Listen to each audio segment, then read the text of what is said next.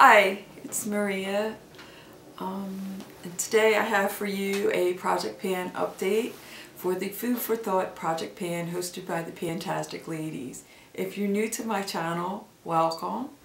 I do lifestyle, makeup, and favorites videos, and an occasional craft video. So if that's what you like, please hit that subscribe button down below, and we'd love to have you as one of our friends of our channel.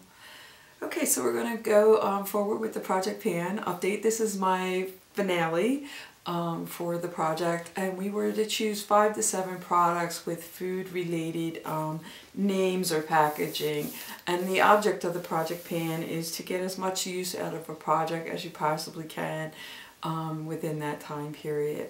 So the first one that I did was, I lost my place.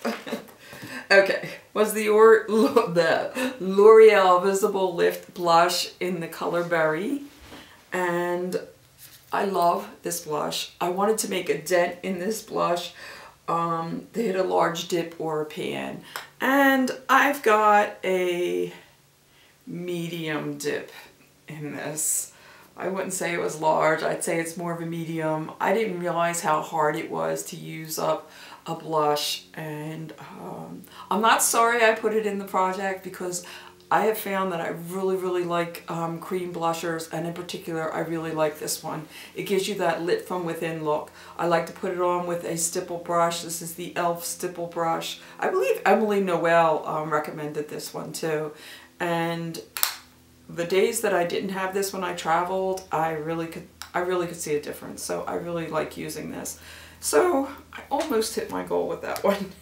Okay, my second product was the Too Faced Chocolate Bar Palette. I love this palette. I love the colors, the wearable, I like the formula. My original goal was to hit 3 pans, and I have surpassed that. I've actually hit 6 pans in this palette. This one was here in the, what is that? White chocolate. That was here when I first started. But since that time, I've hit pan in salted caramel, marzipan, creme brulee, strawberry bonbon, milk chocolate, and champagne truffle. So there you are. 6 additional beautiful pans. My original goal was to hit 3 pans, and I've hit 6. I almost hit a 7th in my amaretto. I tried really hard and just didn't make it there. I'll probably hit pan on it tomorrow after I get done filming for this video. But I would say that I've hit this goal and actually doubled the goal. This particular color, Strawberry Bonbon, I know it looks a little dark pink in the pan, but it worked really well as an all-over base color all over the lid. And I mixed it with a little bit of the white chocolate, and that's how I managed to use so much of that. And the amaretto color, actually, it looks like a shimmer, but it acts more like a matte, and so I use that in the outer corner and on the under eye area. Salted caramel I used in the crease. Milk chocolate I like to use on the lid, and these I used as inner lid colors, marzipan, creme brulee. So, still loving this palette. I may roll it into my A to Z Project Pan, I'm not sure. But just love it even more now. Okay, so my third product was the Prada Candy Cologne, or the Parfum, excuse me. This smells like a very deluxe candy store. It smells very rich and sweet, and I really did love it, and I did use it all up. There might be like one more drop in there, but as much as I keep applying this, it's not using up that one drop. So I finished that one. I really enjoyed it. I would buy it again, but maybe not so soon, because I have other perfumes that I'm working through right now. My fourth product is the Ulta Kohl Eyebrow Eyeliner in Plum, and this is the